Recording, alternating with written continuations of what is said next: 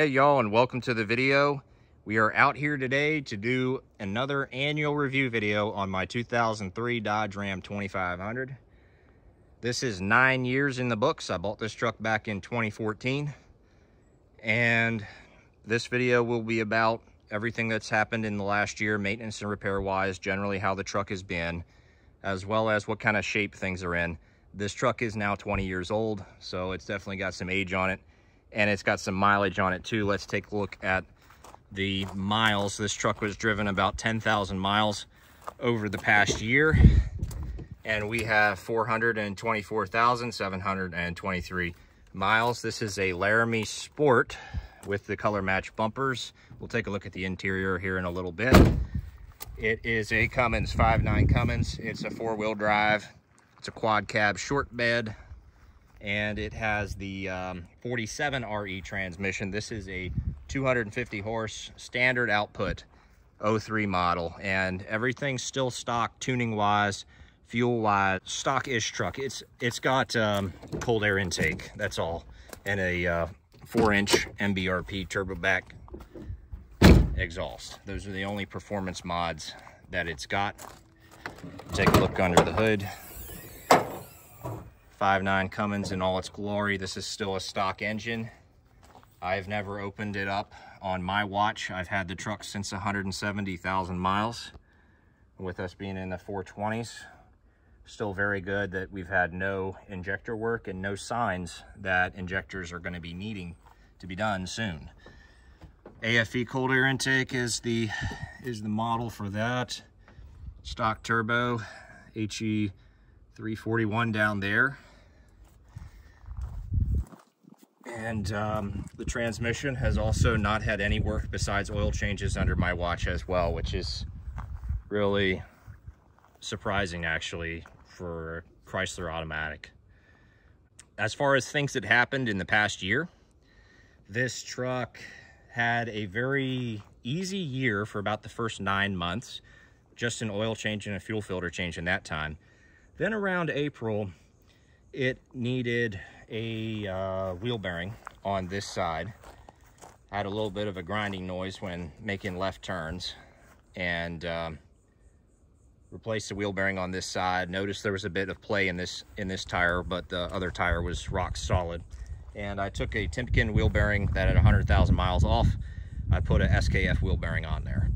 There is still a Timken wheel bearing on this side that's perfectly fine with 100,000 miles on. So I had an electrical issue that was simply, I needed to clean the battery cables. I've been having some corrosion issues with battery cables, gaining corrosion on them. They don't look too bad right now. The batteries are about 4 years old, but basically the electrical issue involved these reading lights turning on and a chime coming from here, but no light on the dash that I could notice. The headlights are new. The housings are. They are new, and just addressed the truck up a little bit. And the pillar here is new. This was the one thing on my wish list that I actually got done the past year. Last year, I don't think we even had a pillar here. It was just looked like a monster truck, you know. We were just seeing metal cab. We will come back to the interior though. Let's take a look at, so powertrain wise, after 20 years, 424K, looking really good. You know, runs and drives just like the day I bought it 9 years ago, and I've been very impressed. I've definitely got my money's worth out of this truck. Now, how is the rest of the truck that surrounds the powertrain doing? It's a mixed bag. It's a mixed bag. It's not all bad. You know, we get a lot of comments that you know, Dodge is not a good truck. It's just a good engine in there. But it's really a mixed bag. I think the frame is very good. The frame is robust, and it's also held up well from a rust perspective. My axles have been good. You know, all the powertrain has been good. As far as the rest of the truck, we do have some rust problems. You know, rear fender rust. This truck was from Delaware, and while it was in southern Delaware, where it doesn't snow too much, I'm sure it got some snow, and it might have even got some salt from the ocean down there.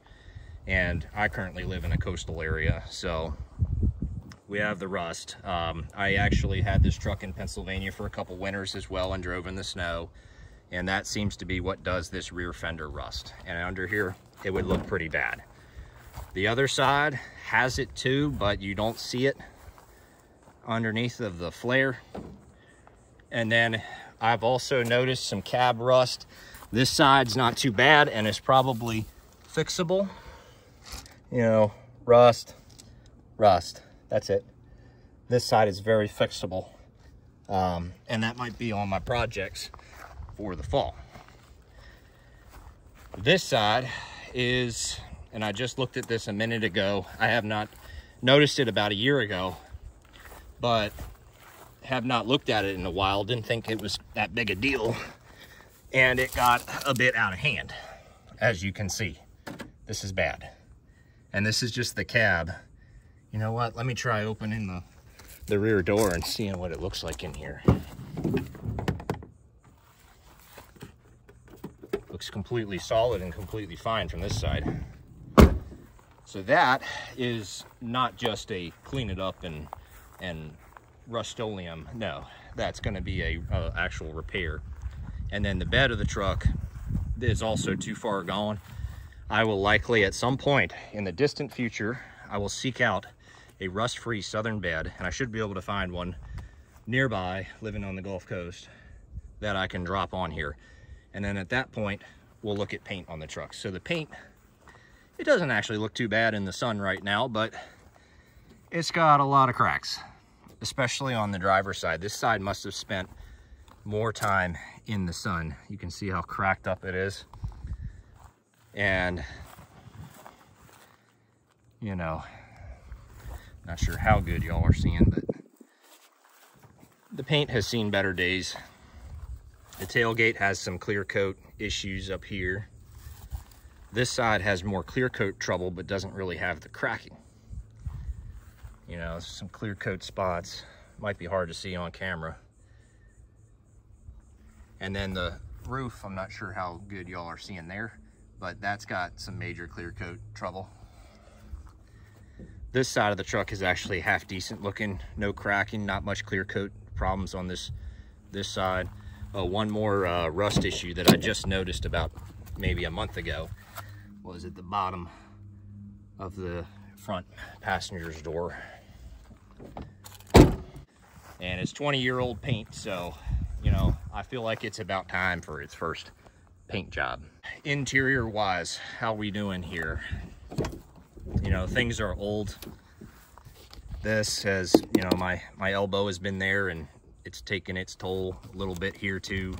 Air bubbles in there. But all these switches are still working. The speakers, the original speakers are all still in this truck, but we did have that one blow. That one did blow out. Dash, not exactly happy, but it has not gotten any worse over the last year. I don't even notice it anymore, the dash trouble. Everything works on the radio and some of the other buttons. The air conditioning has not worked in 8 years, and I've just declined to spend 4 figures to swap the AC out. It's something that I would like to do though in the future. The truck also needs a new fan clutch. So there's a bunch of things involved with swapping the AC out, but the 4-wheel drive works fine.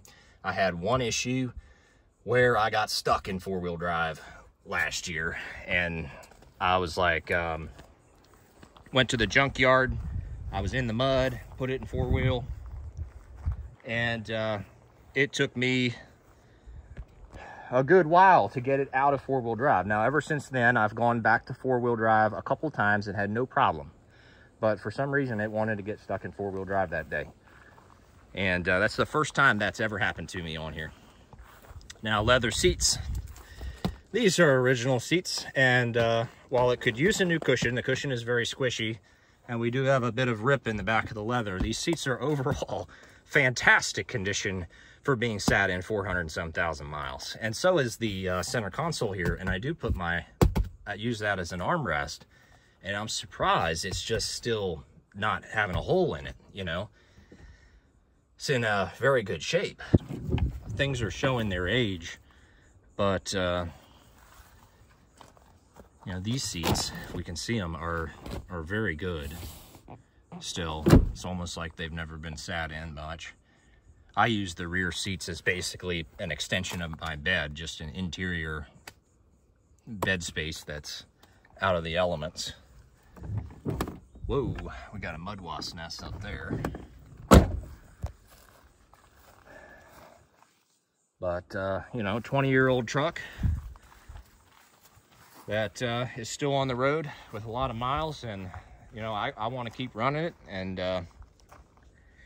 you know, I've definitely got some things on my wish list. You know, I'd like to build the trans, fix the air conditioning, rust, new bed, and repaint.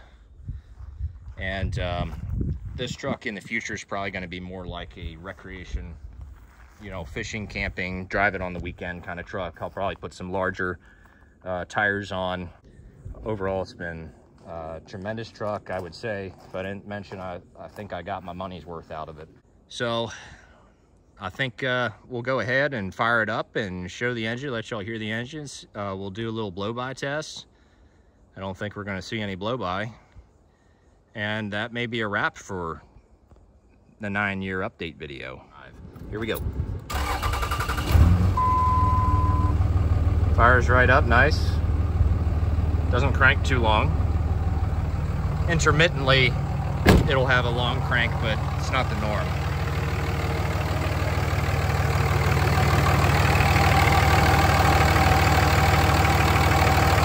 Engine sounds really good.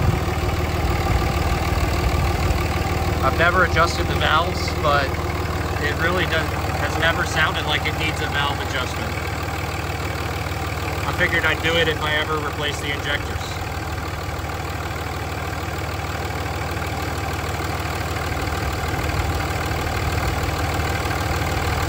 Very little there. Probably a similar amount of blow-by as when it was new on the lot 20 years ago. It's a very healthy engine.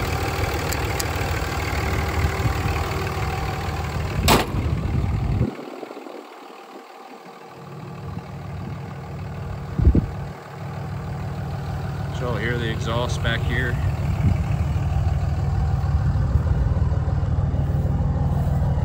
Love these old trucks. They sound really good, and you can even hear the turbo a bit through the straight pipe.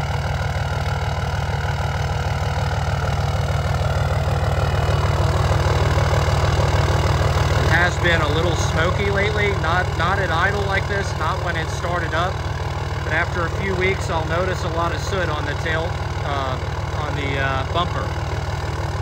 You know, I figure it's just because the truck's up there in age and whatnot. But at idle and when starting up, I don't see any abnormal smoke, and it sounds good.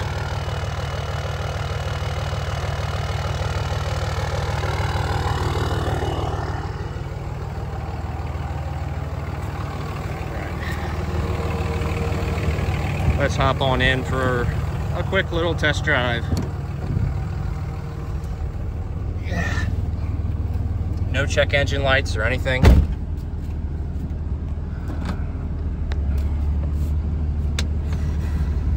And fuel efficiency. I never commented on fuel efficiency. It's been excellent. Lately I've been running the 60 mile an hour the whole way to work kind of driving, which is very fuel efficient.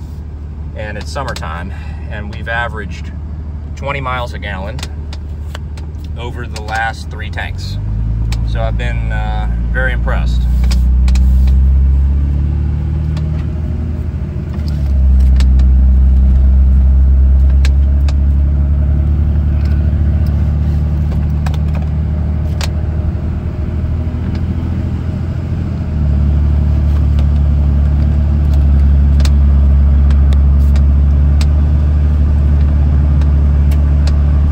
All right, we're gonna go for a little bit harder acceleration for you. We get out on the road here.